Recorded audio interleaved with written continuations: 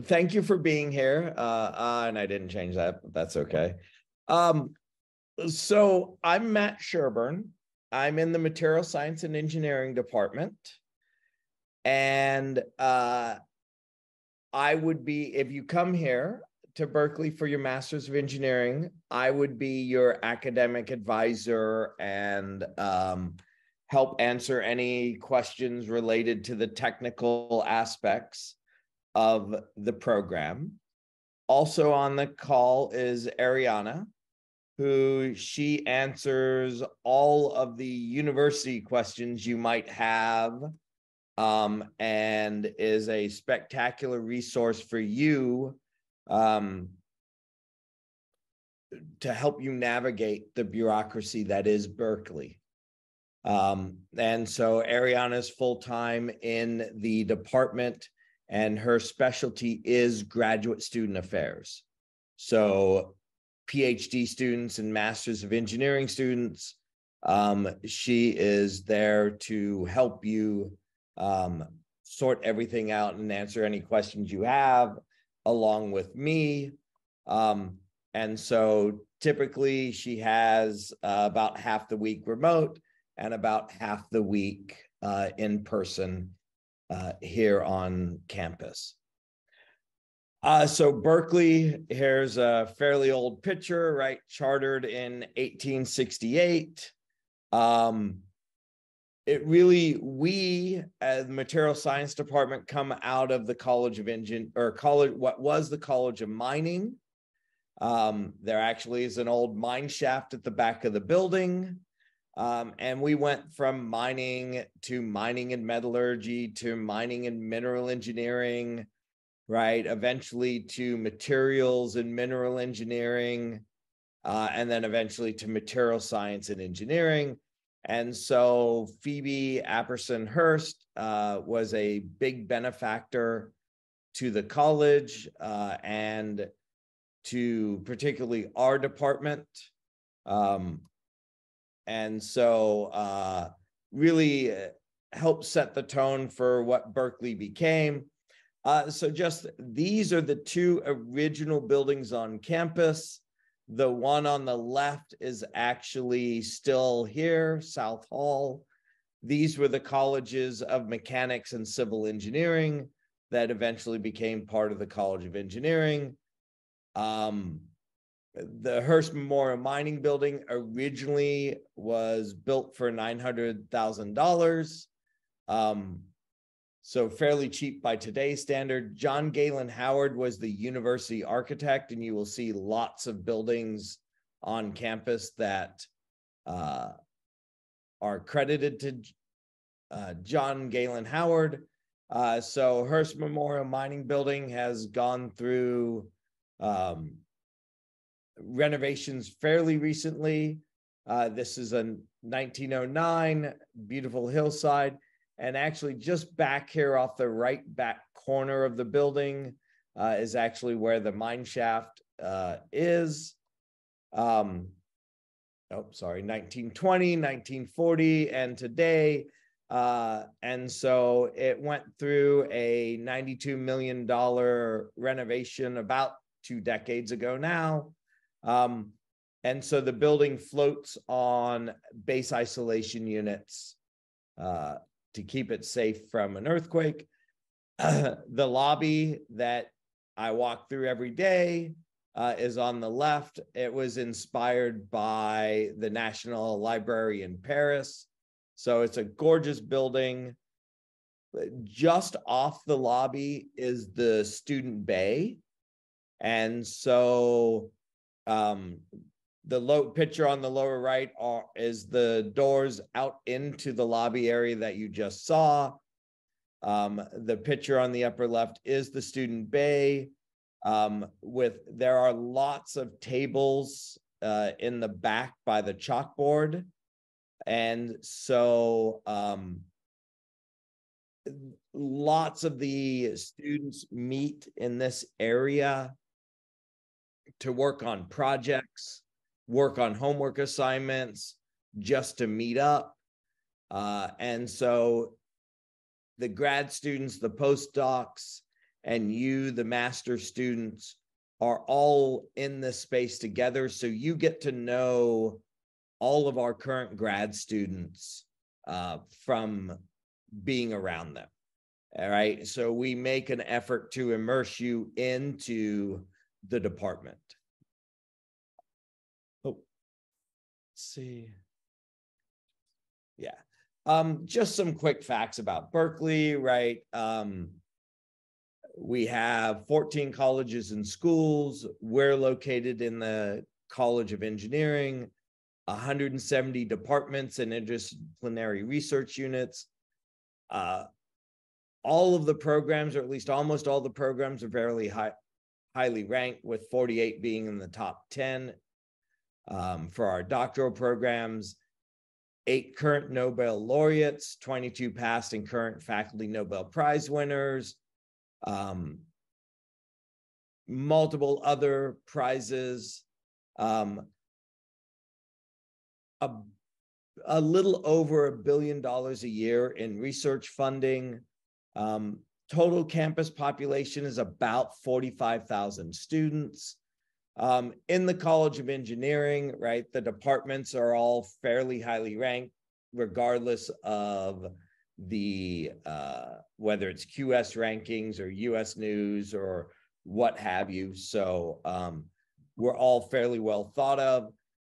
One of the things I like to stress is, while there are 45,000 students on campus between graduate and undergraduate, we as a department are pretty small. And so you get all of the advantages of being on a large campus, along with the advantages of being in a small department, right? So I get to know the students by name. I get to talk to them all the time. And so I think it's the best of both worlds. We have about 145 undergrads and about 170, 72, I know it says here, but roughly 170 graduates. The MEng program, we keep somewhere around 20 to 30 a year. We're not looking to have, 70 MEng students, 50 MEng students. We like the program to be small. That way it keeps it manageable for myself and certainly Ariana. But this way, if you have questions, you can come talk to me. Right now, we have a number of students that are applying for OPT. And so this is meaningful to our international applicants. And they come talk to me, and I ultimately am the one to sign off on these things, and I sign off on them every year. But if I had 50 students, then it becomes tough to treat everybody as an individual, right? And so it keeps it more personal. The students have issues, they can come talk to me, right? And so we're not looking to have some huge Masters of Engineering program. We keep it fairly small. We have a fairly diverse student population. Our faculty are fairly accomplished, right? Also, in my role as in the material science department, I also serve as director for international partnerships for the College of Engineering. So I was just in Taiwan and Singapore last week for spring break. So as a department, we average about $1 million a year per faculty for research expenditure. Again, it's a small school feel in a big school environment. The picture here on the bottom is actually of Lawrence Berkeley National Lab. And so that's on the hill right behind campus. And so you're actually looking at the advanced light source is the dome. And so people from all over the world come and use that to characterize their materials. And the building on the right is building 2, which houses the electronic materials program. And so there are lots of resources on campus, depending on what and at the National Lab, depending on what your interests are. We have the NanoFab facility, which you can take if you're interested in the semiconductor industry. You can take courses that actually will allow you to get into the fab and learn how to use the equipment. We have QB3, but we're also starting up a materials characterization facility that will service the campus that is going to be housed here in the Hearst Mining Building. So on the top right, the picture, the two people sitting there, one in the blue shirt is Professor Miner, who's director for the National Center of Electron Microscopy and a professor in the Material Science Department. And then the one seated in the chair is Professor Hoseman, who is a materials person, focuses on nuclear materials. And he's the director for our new Center for Manufacturing, or Manufacturing 360. And I'm his co-director for that center. And then, of course, behind the campus, we have the Lawrence Berkeley National Lab, where about 80% of our faculty all have appointments. And this gains us access to all of the resources there. And so in way of curriculum, right, you have likely seen this. There is the program's really kind of two programs in one. There is this technical aspect to the program, which myself and Ariana are in charge of helping you manage. And then there's the business side of the program, the communication side, the management side, which is run out of the Fung Institute. So for the technical side, you need 12 units of nominally MSE courses. Okay. We just had a faculty vote, I don't know, a month ago, maybe 2 months ago now, where now we have eased this requirement. Because if you look, you may be interested in maybe the mechanical aspects of materials. And there might be classes in mechanical engineering that ultimately suit your goal. Or there might be a class in electrical engineering or bioengineering that suits your ultimate goal. So what we did, we have said of the 4 classes that are nominally required for you to reach your 12 units of MSE, you can replace one of these courses with another 200 level class from COE, any COE department, right? And so this gives you more flexibility to design a program that specifically suits your ultimate goals. And I will work with you on designing the program, helping you select courses. We'll give you as much help as you need to as little help as you need, right? The one caveat to this is if you have to take MSE 200A, you cannot replace 200A. You would replace one of the other courses, and I'll talk more about 200A in a moment. The most up-to-date version of what courses are going to be offered is at classes.berkeley.edu. Right now, the courses that are offered in the, and I didn't update this either. These classes are what are listed. I know it says fall 2021, sorry. That's my fault for not updating this.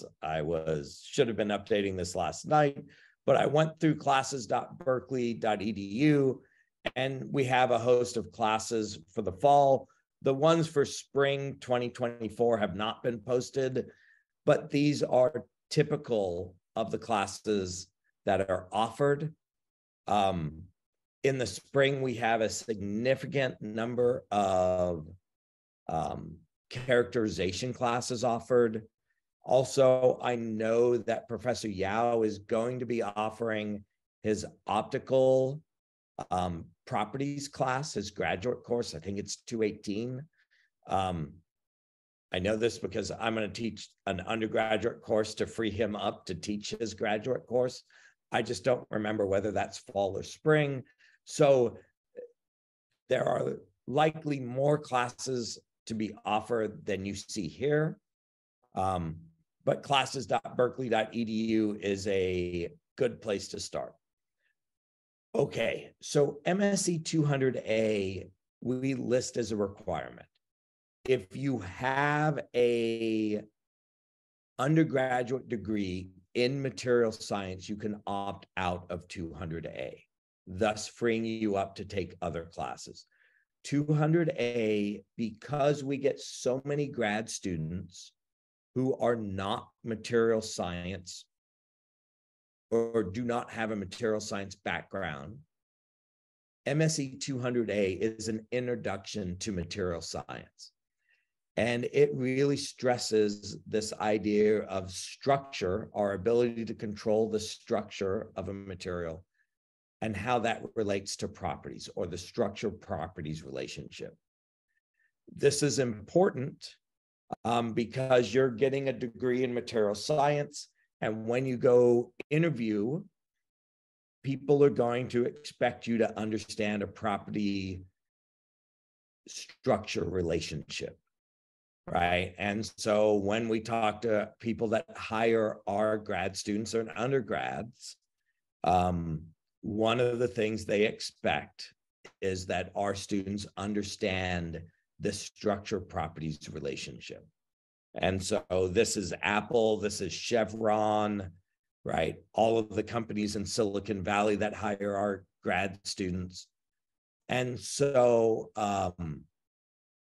we require this course if you do not have a foundation in material science represented by an undergraduate degree in material science or polymer engineering, or a very, very closely related field to material science.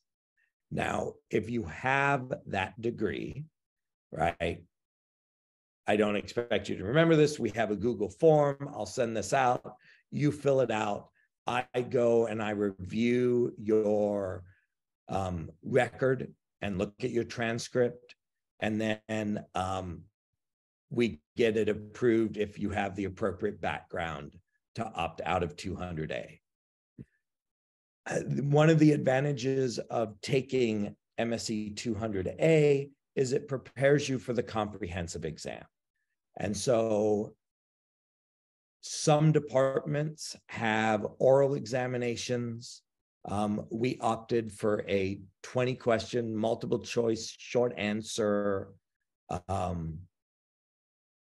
test, where if you score 60% or above, you pass. And as long as your GPA is at 3.0 and you pass the appropriate exam for the Fung Institute, you'd be able to graduate.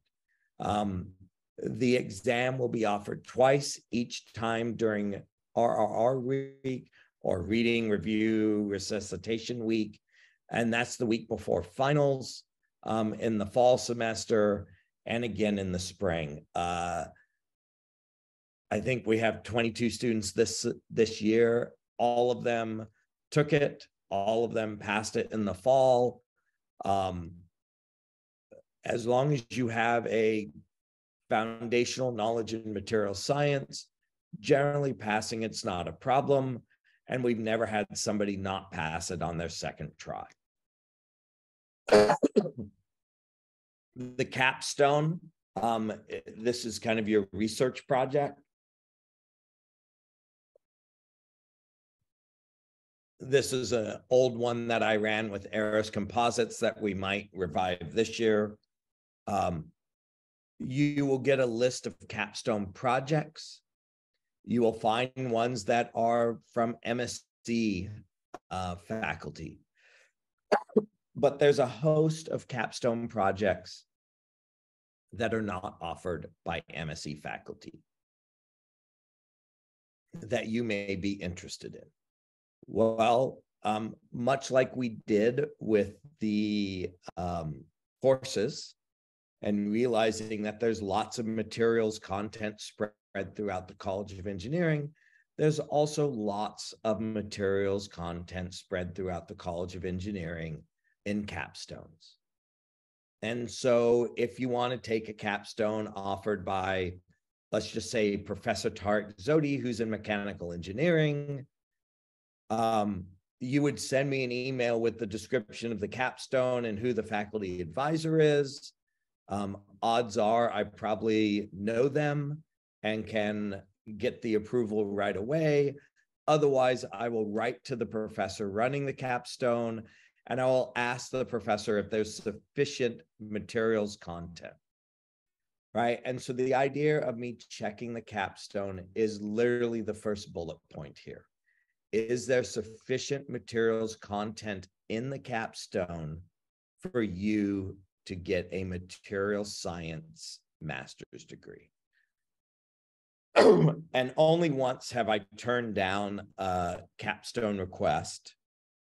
And that was because somebody wanted to do, it was essentially a software project on blockchain. And we could not find a way to extract any materials content from that. So as long as there's materials content that in your final report you can write reasonably about, it will be approved. But you are getting a material science degree, and therefore your capstone needs to have sufficient materials content. And I know there's a question in the chat. I'll come back to that. I'm almost done. So we'll come back and answer all the questions you have.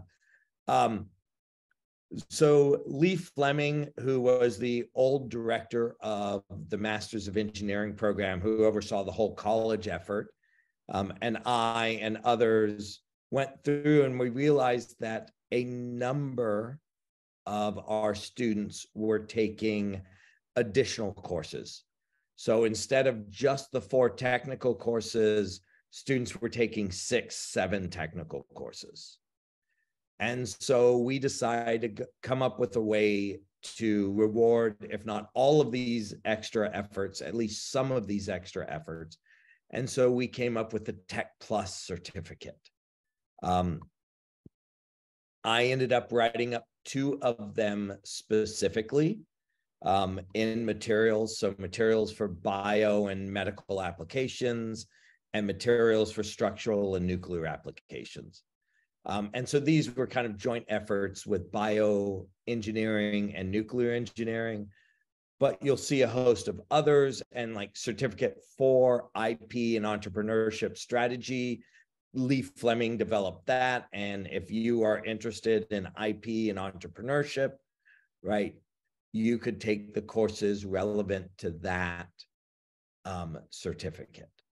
And so the idea was to just allow students to gain that extra certificate for work that many were already doing.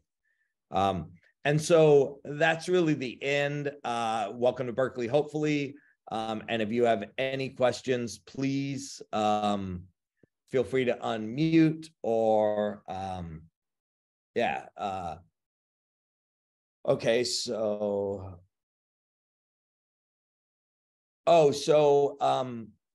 so a question about when the email needs to be sent. So opting out, I'm assuming this was referring to opting out of 200A or the capstone or any of this.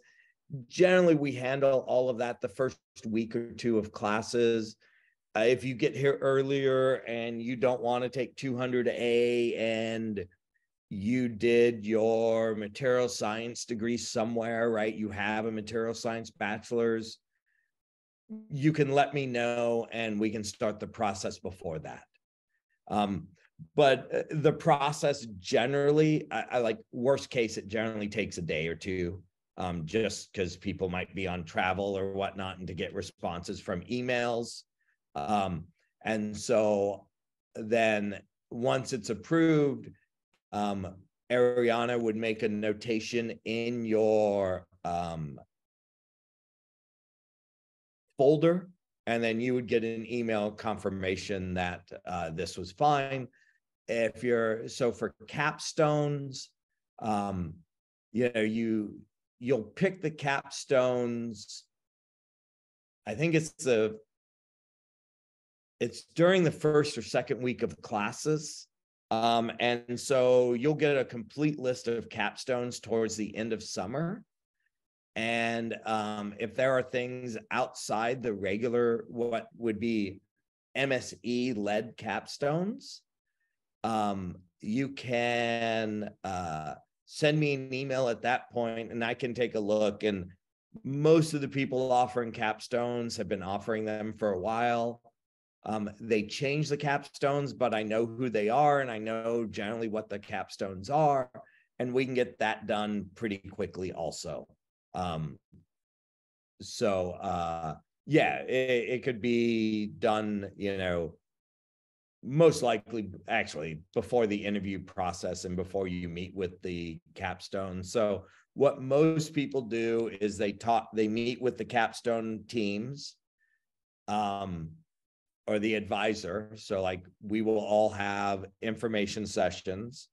And then from that, if you're still interested in the capstone, you know, you can drop me a quick email. I've got the list of capstones and I can go look at it. And if you just send me the description and the faculty advisor, because you'll hear the pitches from the capstone advisors, then you will submit which capstones you want to apply for.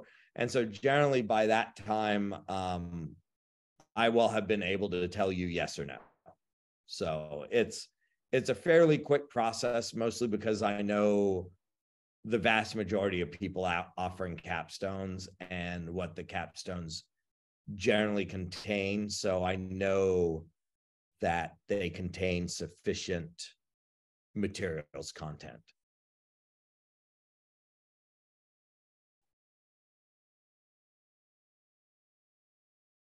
Yeah. So aerospace has lots of content there. We've got the new aerospace department, new aerospace program that we should be, let me stop sharing my screen, that we should be having projects out of. So yeah, I think aerospace in general is not a problem. Where can we find previous capstone projects? Oh, that's a good question. I know I have a list somewhere of old ones, and I'm going to talk to Professor Healy about some biomaterials ones. I think you should be getting a list of current capstone projects shortly, Laura. I will look. Let me see, old capstone. I will make a note.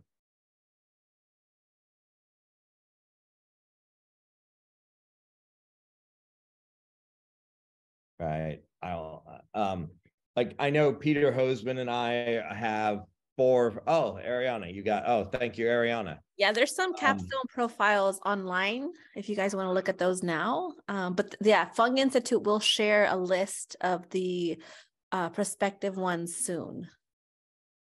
And I'll probably be adding, I don't know, 3 to 5 to that list. I'm waiting for some companies to respond. So yeah.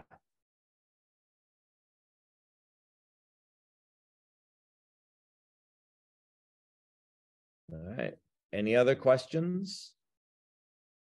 Hi, Matthew. Well, first, thank you and Ariana for the presentation. It's quite helpful to hear from you guys. I was wondering, with regarding the schedules, um, well, first the concentrations. If I Please correct me if I understood it wrong. So we can choose the courses that are listed on the webpage, right? On Berkeley Edu, it's not all the courses that are listed in the material science department webpage, they're not necessarily going to be open, right? That's correct. I would go to classes.berkeley.edu. And that, at least for the fall, they haven't posted spring 2024, but for the fall 2023, it is reasonably up to date. I think, I don't know, but yeah, so I would look at classes.berkeley.edu. And then, the classes I gave you and the classes, yes. So the classes I outlined on that slide are a good guide to what's offered in the spring. But I think, actually, yeah. So in the spring, Professor Yao will teach 218, which is the optical properties, because I'm going to teach a lower division MSE course for him so he can teach his grad course. And then I know our newest professor, Professor Zhang, who is a additive manufacturing, 3D printing person or area of research and interest, is going to be offering a grad course, I believe. So that is not posted as of yet. And I think that will also be offered in the spring. And regarding the same, is it usually hard to fit the schedules with the business courses, or No, are there enough time slots or something? there's for the business courses, what they do is they offer multiple time slots. And so we have not run into students not being able to take the technical courses they want because of business courses.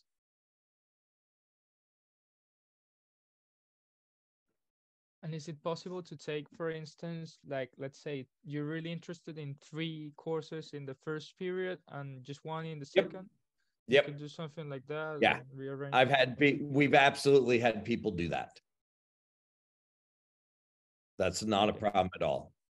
As long as the one caveat to that is you need to be a full-time student each semester. So you need to have 12 units each semester.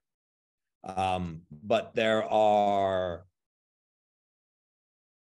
we can always work with you to make sure you have 12 units. Great, thanks. Yeah.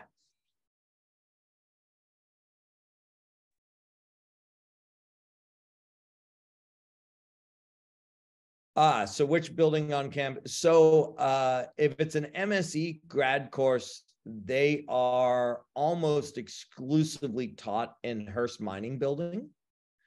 And so I had this pictures of the student bay, right? The door I showed you went out to the lobby. Well, if you go out the back door of the student bay, we have 2 classrooms that the department controls, 348 and 350 Hearst Mining Building, and our classes are taught in there. And so it makes it very convenient. You can hang out in the student bay, do work and whatnot, and go to class and meet after class. The classes for Fung are a short walk away from Hearst Mining Building, Mud Hall. Yeah, I forgot the name of it there for a second. And so they're largely taught over at where the Fung Institute is housed.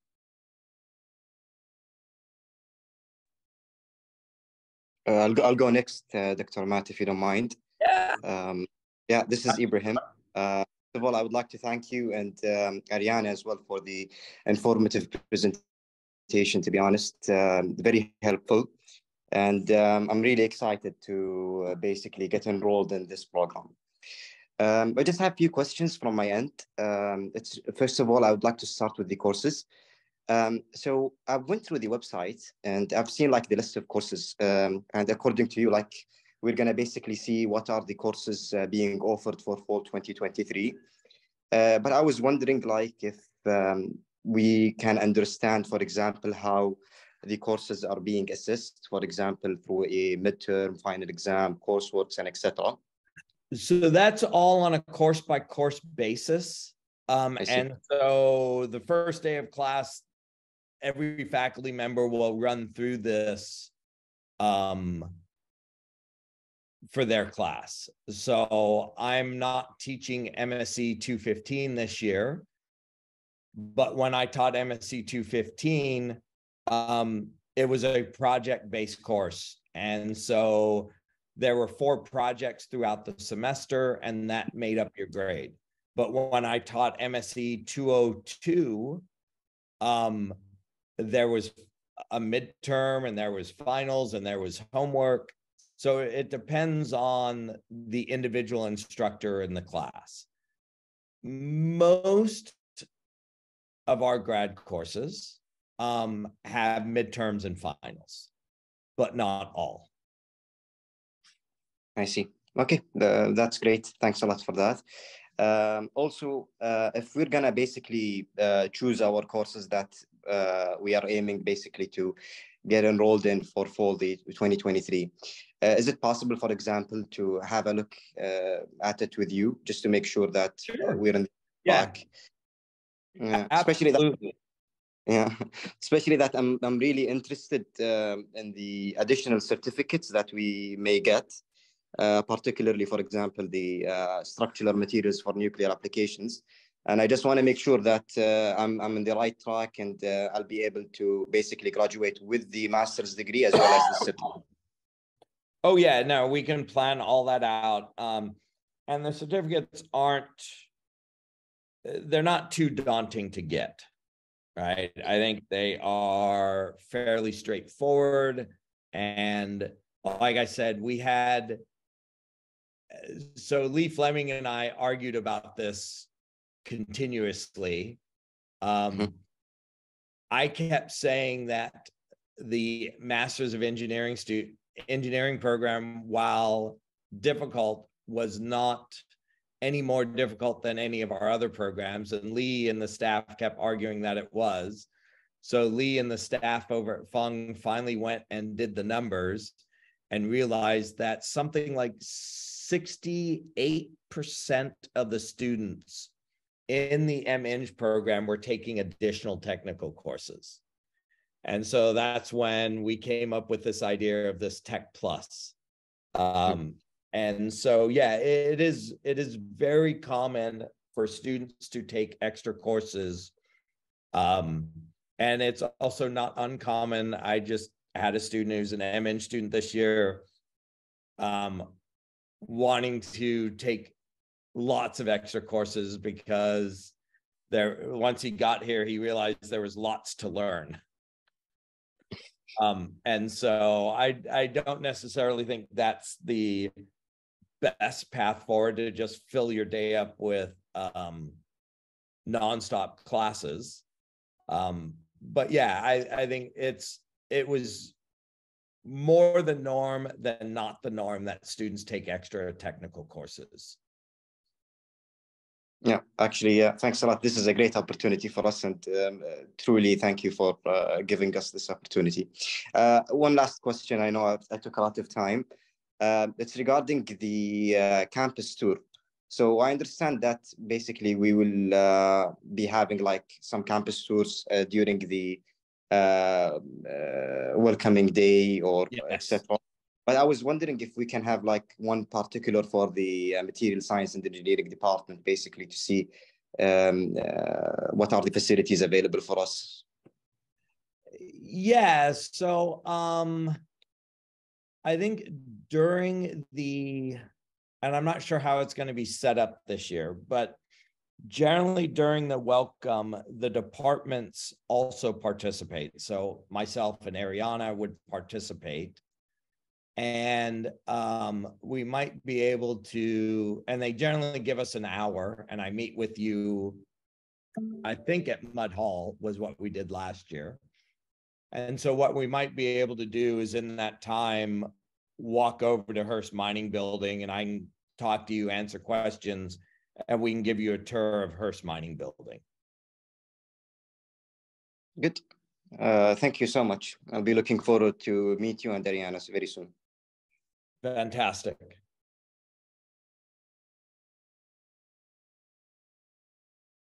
All right. Any other questions? I guess what I will do.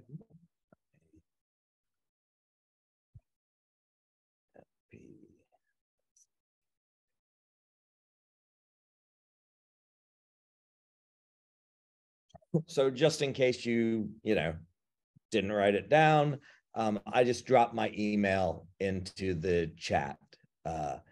And so feel free to reach out to me, and if you have any questions, and I'd be happy to answer them.